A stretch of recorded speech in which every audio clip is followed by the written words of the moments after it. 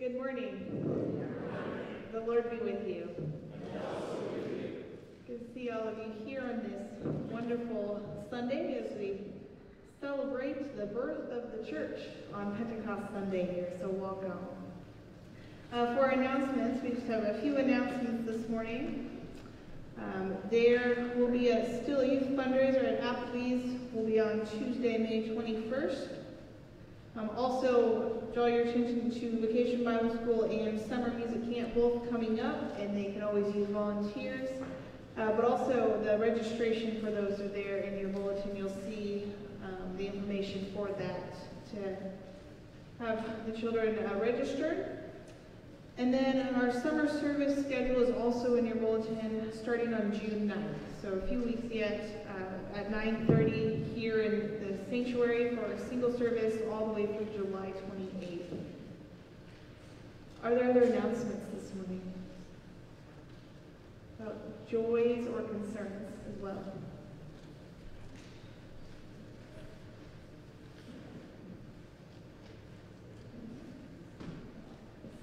Today's joy is my birthday. Oh, wow. Well, happy birthday. Let us sing happy birthday.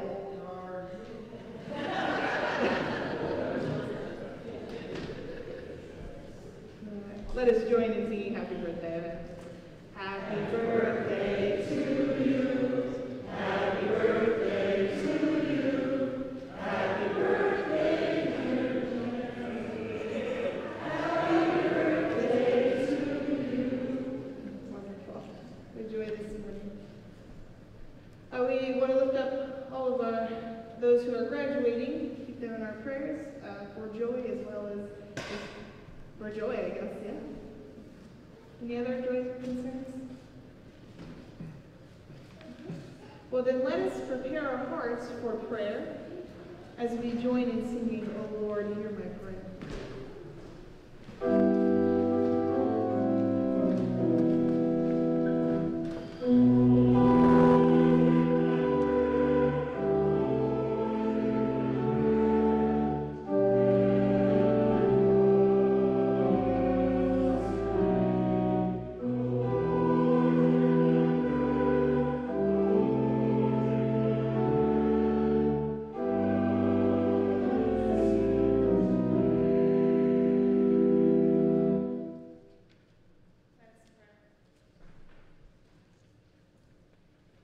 God of grace and love, we thank you for the opportunity to gather together with joy and thanksgiving as we praise you, as we lift up our voices this morning.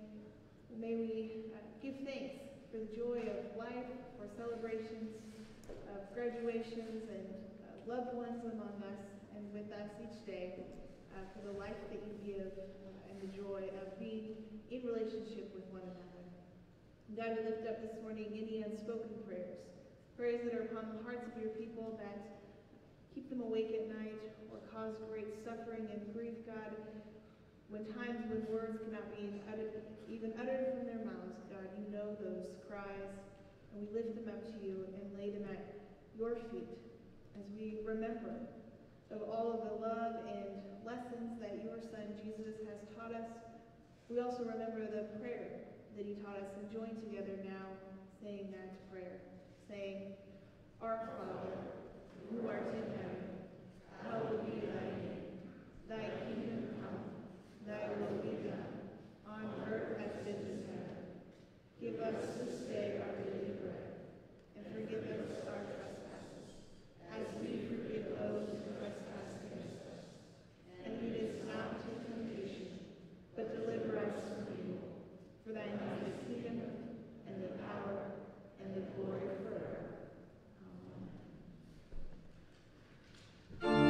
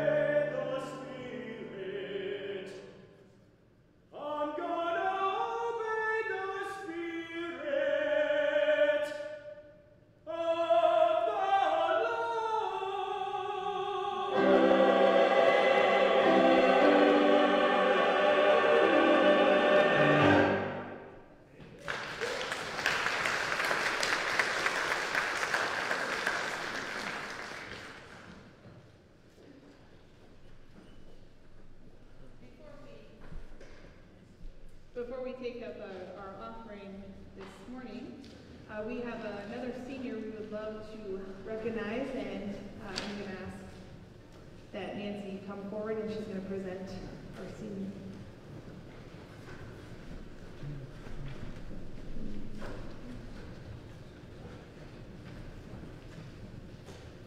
Today we're going to honor Ellie Merton, and if you'll come on up, Ellie. She will be attending the University of Iowa next fall, and is a faithful attendee of Wesley. So Ellie, would you like to tell them what you're going to study? I'm going for radiology at Iowa. So, here you go, and the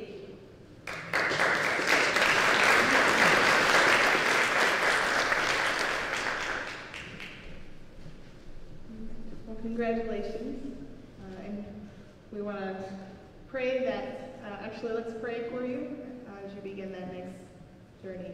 Let us pray. God, we pray that you might be with Ellie as she graduates and continues on to the next journey you have for her, as well as all of our graduates who are graduating today, God. We know that your presence is what guides and nurtures them to continue growing, and we pray that they learn and know you more. Amen. And then at this time, let us offer up our gifts of praise and thanksgiving to the Lord.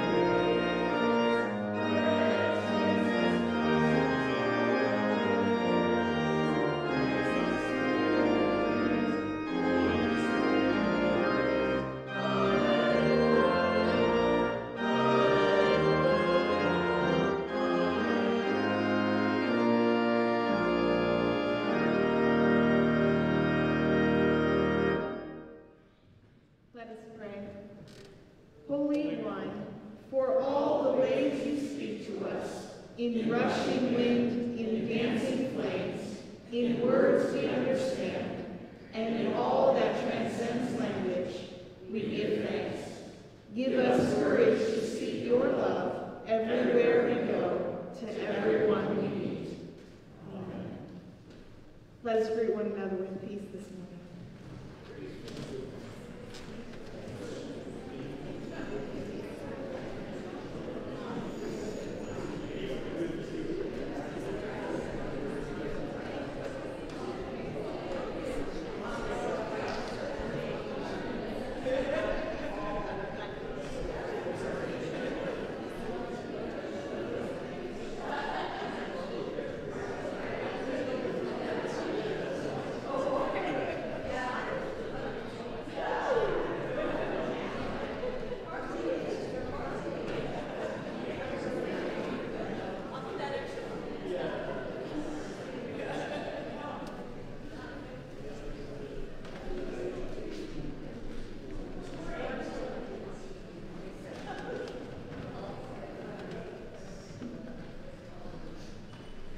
And if our children would make their way forward as we gather together.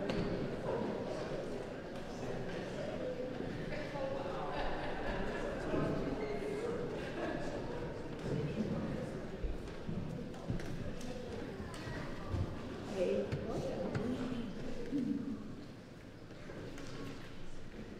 so this morning, I have a story I'd like to share with you. Today, we celebrate Pentecost. And this story is all about what that means. And it is called The Day When God Made Church. And we're going to share in this story together. So we all gather and we wait. Jesus is gone, and we are nervous. Everyone is curious to meet the one that Jesus would send us. The room is dark. Men, women, old people, young people, and animals wait. They wait for something to happen. Suddenly, the animals move with excitement. What's that noise? It grows louder. It feels like the wind, and it pounds like drum beats. It fills the room loud and full. Maybe. Then the room grows brighter. Something hot and blazing shines on us. Darkness is gone, fire fills the whole space, and we feel warm inside our bodies. Smiles paint our faces. We all know something new is happening. We feel our hearts change inside. Is this what Jesus promised? A new sound comes. Words like raindrops fall across the room. Some with quiet whispers, some with loud sounds, words like drum beats, words like tiptoeing through the air. People crowd around, they hear words, they recognize the languages. Something new is happening. The Holy Spirit has arrived. Everyone around me begins to ask questions. Who is this Holy Spirit? What is happening? Yeah, even the dog is wondering. Why do they feel so different? Why do we hear so many languages? Peter stands. He walks around looking at each of us. I wonder, is he going to speak? Then Peter opens his mouth and he starts to preach. His powerful voice fills the spaces around us and between us. Winds, yes, strong winds. Friends, something new is happening. Jesus has given us a wonderful gift. Don't be surprised if you all start to dream and preach too. Young and old, men and women, we are called to something new. God is changing us so we can see old things in a new way. We all listen as Peter tells the story of God's love in Jesus. He reminds us what Jesus taught us. We hear again how Jesus loves us. We remember when Jesus healed our friends, told stories, and shared good news. And we listen as Peter describes the day, that horrible day, when Jesus hung on the cross. And we remember how sad we were. The dark clouds covered the sky, the earth shook, and Jesus died to save us. But our sadness did not last forever. Peter reminded us that soon there was joy, laughter, and dancing. Jesus came back to us. God raised him from the dead and gave us new life. We all hear the word Peter preaches, and the Holy Spirit changes us. The rivers of baptism pour out, and we feel God's love. A love for us, our families, our friends, and animals, yes. And even people who are far away. People everywhere, and all God's creatures hear the good news. We all begin this new life together. We become a new family. We share our things, we break bread together, and we worship God. This is what we call Pentecost, the day when the church was born. Men and women, boys and girls, people from everywhere are filled with the Holy Spirit, and we worship Jesus, alive and risen. Alleluia. So what does Pentecost mean? No? It's the Holy Spirit. It's when we became a church and we gathered together. You don't know either? Well, that's okay. It's a new word. Caleb? Awesome, Caleb. Well, thank you for being up here with us. Can you repeat after me as we pray? Well, that's awesome. That sounds like fun. Yeah. Let us pray. Dear God, thank you for your love. And your spirit. That flows in me. And through me. To those around us. Amen. You are.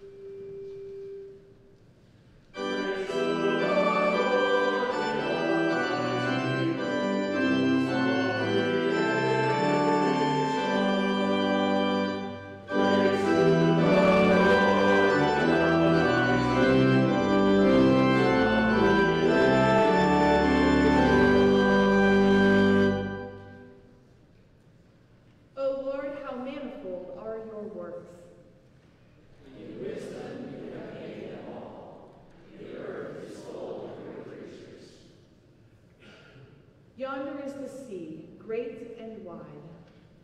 Creeping things innumerable are there, living things both small and great. There go the ships, and Lithion, whom you formed to play in it. These all look to you to give them their food in due season. When you give to them, they gather it. When you open your hand, they are filled with good things. When you hide your face, they are dismayed. When you take away their breath, they die and return to their dust. When you send forth your Spirit, they are created. And you renew the face of the ground. May the glory of the Lord endure forever. May the Lord rejoice in his works. Who looks on the earth and it trembles, who touches the mountains and they smoke. I will sing to the Lord as long as I live. I will sing praise to my God while I have need. May my meditation be pleasing to the Lord, in whom I rejoice. Let sinners be consumed from the earth, and let the wicked be no more. Bless the Lord, O my soul. Praise the Lord.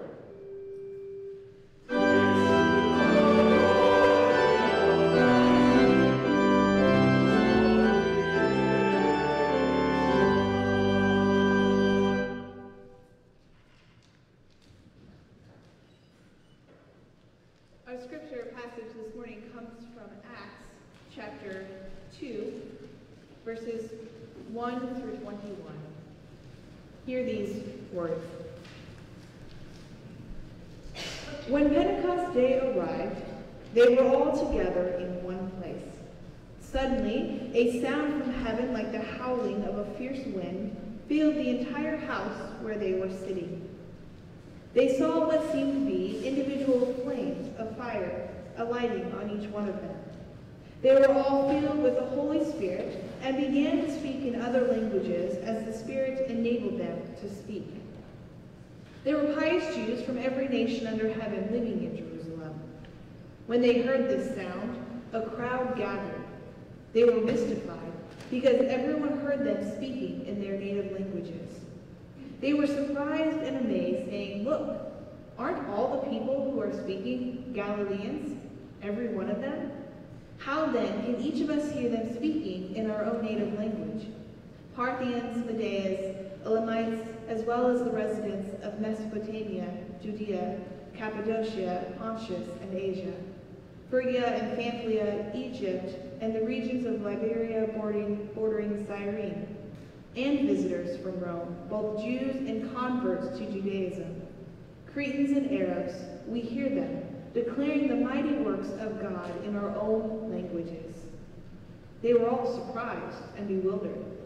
Some asked each other, "What does this mean?" Others jeered at them, saying, "They're full of new wine." Peter stood with the 11 apostles. He raised his voice and declared, "Judeans and everyone living in Jerusalem, know this. Listen carefully to my words.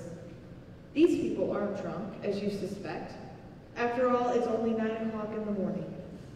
Rather, this is what was spoken through the prophet Joel. In the last days, God says, I will pour out my spirit on all people. Your sons and daughters will prophesy. Your young will see visions. Your elders will dream dreams. Even upon my servants, men and women, I will pour out my spirit in those days, and they will prophesy. I will cause wonders to occur in the heavens above and signs on the earth below, blood and fire and a cloud of smoke. The sun will be changed into darkness, and the moon will be changed into blood, before that great and spectacular day of the Lord comes. And everyone who calls on the name of the Lord will be saved. This is the word of the Lord. Thanks be to God. Let us pray. God, we thank you for your word that breathes life into us and guides us to know you more. May your Spirit open our hearts to receive and to hear from you. And may these words that I speak be your words for your people. May they be holy and pleasing to you, Lord, for you are my rock and my redeemer. Amen. A few few months back in January, if you remember, we were doing a sermon series called You Asked the Question. And on one of the particular weeks, and one of the questions that was asked was, why go to church? And it seems that Acts 2 goes to the very core, even before that question. What is church? What is it about it? Why do we gather together? What calls us together? And here on this Pentecost Sunday, church is what we celebrate, knowing that it is Christ who is the foundation, that it is the Spirit poured out that makes church, that gathers us together to be as one, worshiping the Lord. What is church? Church is the Holy Spirit on fire in our hearts and in our lives, those who may not get along, and those who are from different languages and different cultures, all gathering together for this sole purpose, to know and be known by God, and to live into that love in relationship with one another. But something really strikes me as most interesting in this passage this morning is that it wasn't a peaceful moment. In fact, the wind and all that took place was chaos. They were having a peaceful moment. They were in their home trying to process that once again their Lord Jesus has now ascended into heaven, and they are trying to figure out, well, what do we do next?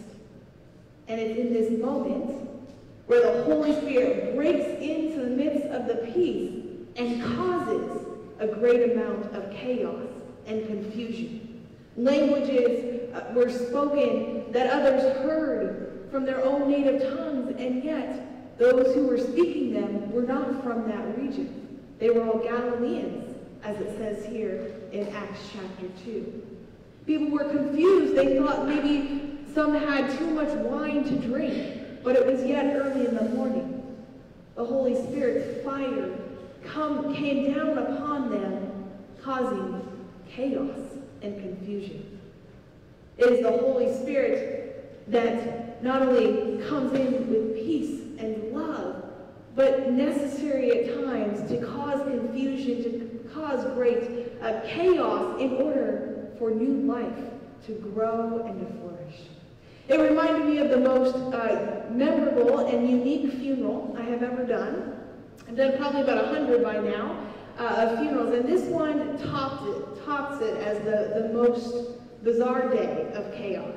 I got a phone call earlier that week from a church member, and her husband had passed away, and it was pretty sudden. There was no, he wasn't very sick or anything like that. It was sudden. He died in his bed in their home, and so I went and was with her in those moments.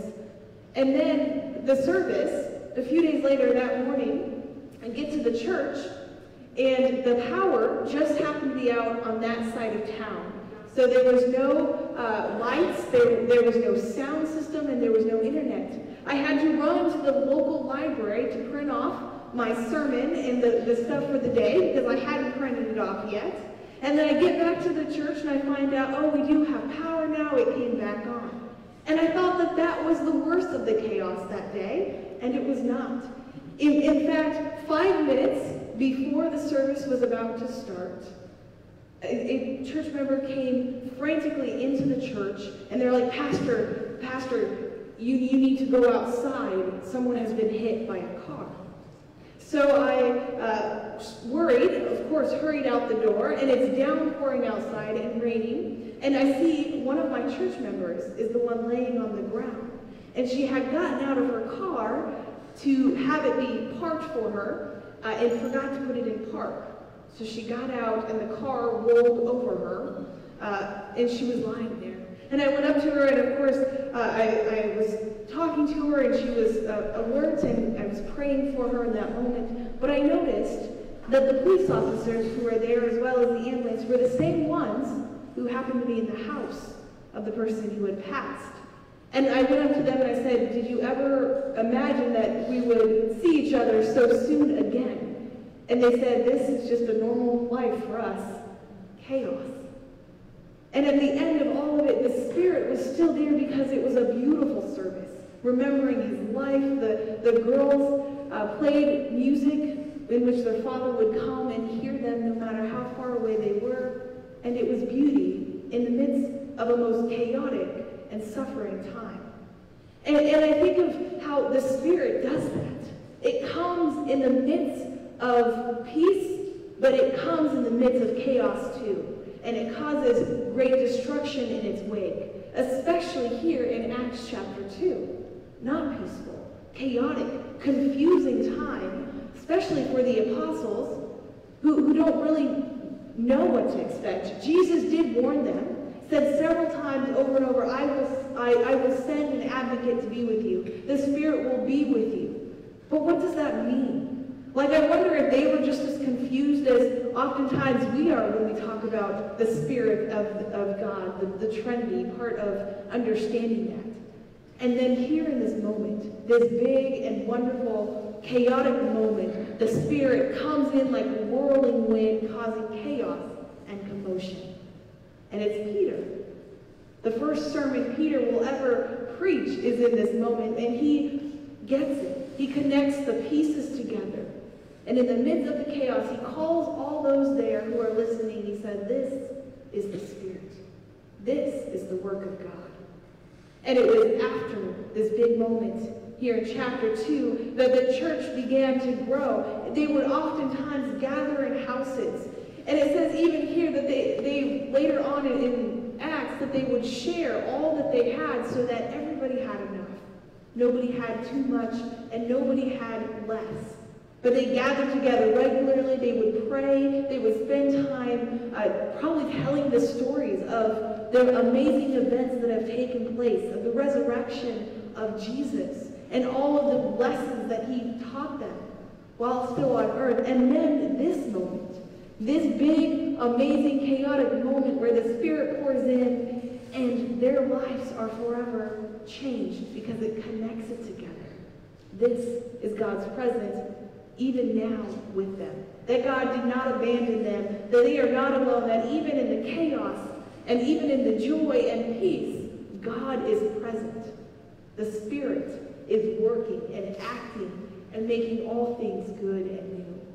It reminded me that for a while during COVID, I was recording my sermons and putting them on a YouTube page, mostly so that was the way that the congregations could hear the message that week with not having in-person services. And often I would get comments on my page that were just absolutely horrible or hurtful. And I thought about I could argue back, right? Just comment more. But the best thing that I thought would be just delete them and move on. There's no need to respond to those who have written these things on my page. And I think about that a lot at Facebook because I have friends who are just like, I'm done with Facebook. All it is I post something and there's always comments back and forth, some of them hateful, some of them angry. And I wonder if this passage talks about how our words and how our conversations are meant to go deeper than just defending one side or another, but that our words are to understand one another in grace, to dig into those comments. What in your life has brought you this far that you came to that conclusion? And what in my life has brought me this far that I came to my own opinions and thoughts? That the early church was words in languages that they heard and knew and were surprised by. How do we hear and understand them in our own language? They had to listen in the midst of the chaos, in the midst of the howling wind and the amazing voices that were going on among them. They had to listen. They had to gather together to be one body, to listen to the breath of God speak. And part of that is learning from one another. Life stories, relationships, building upon the experiences that each person had. The church is those gathered together. It is Jesus, the Holy Spirit, that makes a church, that gathers followers together, and it will continue to grow. It will not be established yet as Christianity as a religion for years later, but many Jews were converting. They were there in the moment. They experienced the raw and beautiful love of Christ. Some of them seeing it firsthand with their own eyes. Others are going to hear the stories, are going to hear Peter preach again several times, and many of the other apostles. And they too will join in because the breath of God is breathing and moving. That the church is in fact the breath of God, God's Spirit, molding us, making us new. Mending our hearts, sometimes breaking them, destroying the hardness that we have, or the thoughts that we thought we knew in order for new life to grow and to flourish. The wind had to come in such a strong and a powerful way, because I wonder if they would have all missed it. If it was just a calm, the breath is there, were they paying attention? Is it what they expected? I imagine that God needed to get in there and make it big and bold so that they would listen and see and know that God was alive and well. And the church began to hold on to that hope of love, of Christ, that Spirit moving in them, and it grew. If you continue reading in the book of Acts, it grew because they gathered together regularly, they prayed, they shared the love of God, and the Spirit went wild. Fire grew in the hearts of so many who had gathered together in small, intimate settings in their homes. The Spirit caught fire in their hearts, some ripping them apart and starting new, others mending back together, caring and tenderly loving is only the way God can love, so that they could grow and share in that good news. Chaos is not always bad. Sometimes it takes that moment to see the breath of God. And there's even peace in that moment. Peace because for the apostles and those witnessing it, they knew, wow, this is the moment. Yes, what Jesus has said has happened. This is God. This is Jesus right here, present, doing all of this. And Peter spoke up. He knew that. And others too began to speak. And it will catch on. And they will continue prophesying and sharing the good news. So the church is gathering together, sharing in different natives and tongues and languages, as well as sharing together different people made up of different stories and lives, who all gather to worship the Lord and then share that fire that is in their heart with one another, to grow and become messengers of God's love, prophesying oneself. This passage in Acts that Peter quotes from is from the book of Joel, actually the Old Testament. Often misused as this is the day that Jesus is coming right now. It's the end times. But while it is true, and things are going to look differently when Christ arrives again for the second coming, Peter uses it to understand that the Spirit can move you. The Spirit moves mountains. The Spirit of God acts in our hearts that things might become chaotic. You might learn tomorrow something that you never could grasp before, and that's a forgiveness that you weren't able to give. Or maybe it's that God's love for you never fades away, and you have a hard time accepting that love, because for you don't feel as worthy as God says that you are. And the Spirit comes and it changes you. The church is the Spirit of God changing hearts on fire so that they too might grow, and to share that with others, that they know the stories in our scriptures, the stories of truth and experiences in our own lives that flourish and guide us each and every day. And some of our stories have heartache in them and chaos, and other moments joy. But it's in every one of those moments where we step back and we see the Spirit of God guiding us through. And that's the good news. We are not alone. God does act. God's promises come true, and the Spirit guides us in every action, gathering us together so that our languages merge to understanding and compassion and love, and we go forth with a fire on our hearts, spreading the good news to one another. Let us pray. God, it is you who set a fire in our hearts with your love, with good news that only can happen when we feel and know your Spirit, can happen when we relent of the hardness we oftentimes harbor in our hearts, when you break in, destroying all of our previous thoughts and making them filled and new. God, when we are too afraid to let go, may you continue to breathe into us so we catch on to that breath and that fire and open up to all the possibilities of love that you have for us. Let us continue to trust in you, to grow and to be the church, a church that flourishes in the love of God, a church that spirit is your spirit, sharing good news, welcoming all together, the poor, the sick, the hungry, those who haven't got it all together, and those who think they do. All are welcomed in your embrace, God, in your holy kingdom. And it is your kingdom that we celebrate and rejoice that we are a part of together in this world and beyond when we are with you in heaven. We thank you, God, for your love and for being with us in every moment. Amen.